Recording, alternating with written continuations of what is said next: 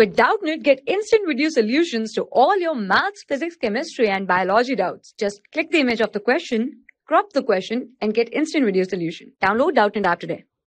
Hello everyone, let me explain this question to you. Two particles of mass 1 kg and 2 kg are moving along the same line with the speed 2 meter per second and 4 meter per second respectively.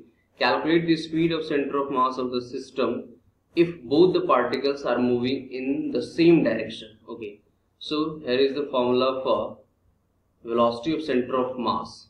So velocity of center of mass is equals to m1 v1 plus m2 v2 divided by m1 plus m2.